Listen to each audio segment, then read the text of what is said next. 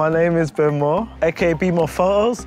The style of photography I shoot, I would say, would be urban architecture. And I'm very excited to be shooting with the Nikon Z5. I've got a real hunger for shooting and getting the shot, basically that no one would try and dare to do. I like to push the boundaries of photography, risk it all, basically. So I'm a bit of a daredevil when it comes to shooting.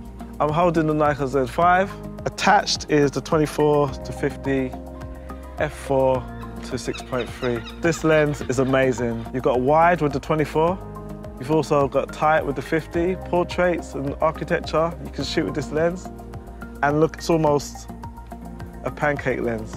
This is like, weighs next to nothing.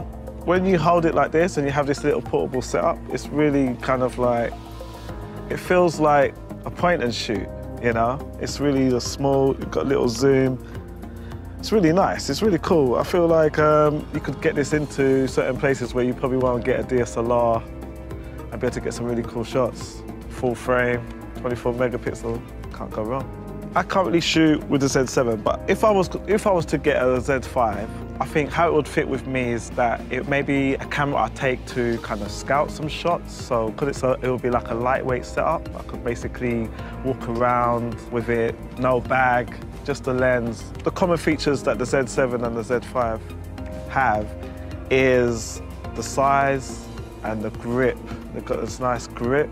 The feel of it, so it feels and all the buttons are in the same place as the Z7. So getting to know the camera took maybe 2 seconds. It was just that there was a dial instead of the LCD, but once you know where all the buttons are, you don't really need the LCD no more, because it's all in the EVF as well. As soon as you look through the EVF, you can make a quick shutter speed adjustment, and you're kind of got the correct exposure. So I feel the EVF makes it kind of too easy, really.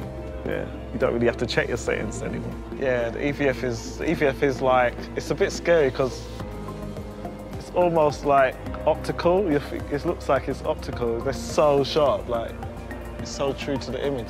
You can use all the lenses from the Z range, plus you've got the F to Z adapter, and we can use all the F-mount glass. You can use the knots on this, like an 8 grand, like, yeah, it's really good. It's a really good idea. For people who are on DX and they want to go into full frame and mirrorless, I feel it's a good setup. How I feel about being one of the first people with the Z5, it feels amazing. Like it's like an honor, so, you know, for Nikon to say, look, come and use our camera, and before it's even out. Yeah, it's a nice camera.